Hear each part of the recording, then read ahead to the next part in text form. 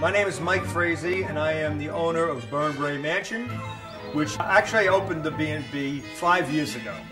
And it seems like it's 25 years ago because it's just never ending. I have to do everything. Everything. Cook, look at the size of you. Look at this, huh? The golf cart out there has been broken for a month. You're the guy with the strength that can pick it up and fix it. It's gonna be me, isn't it? The old guy. I wanted it to be a little easy retirement business, and now it's 7 days a week, 18 hours a day. Really? Just take a little glass of water. How many glasses of water is that today? Then you have to take, next, what are you gonna do? Take a bathroom break because you drank so much water? You should be a tough guy. You should be a tough guy. But if it wasn't for all the family, there's no way this would happen. My daughter Susan, she takes care of the books, and she has a tremendous knack for that. She's great. It's turned out to be a lot more work than any of us ever anticipated. It's got to be done. So I've written it all down. Yeah, there's a lot written down there. It's going to take a lot of work. Things take more than 2 minutes, and I'm on it. I got some people taking care of it. Andy and Susan have been married 20 years. Andy is, to my estimation, he's the brains of the house. Do it, you son of a bitch. That's what you're supposed to say. Go ahead. Say, you'll get to all of it, you fuck. Go ahead. No.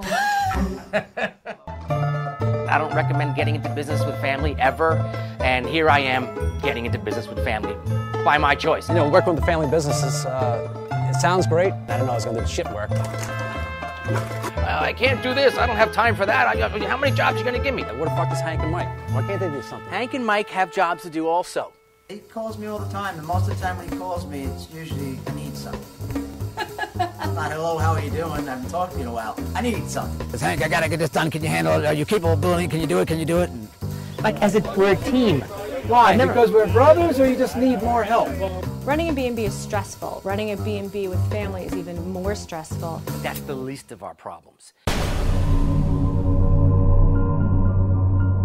Shortly after my father opened the bed and breakfast, he started getting a number of complaints. We had the same stories from our guests over and over again.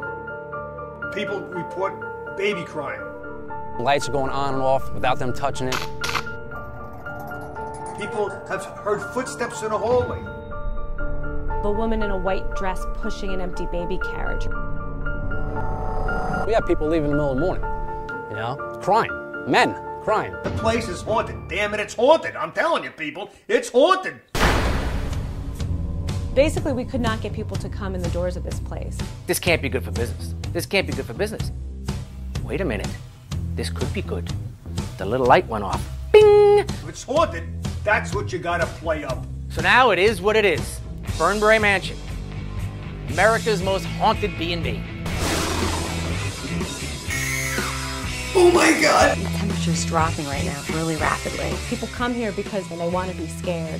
We do specific things like ghost tours. We go to the graveyard. So you have an option of having your own bathroom in a safe room, Okay. or sleep with ghosts in a shared bathroom. We do seances. We have psychics come and do psychic readings. Welcome back.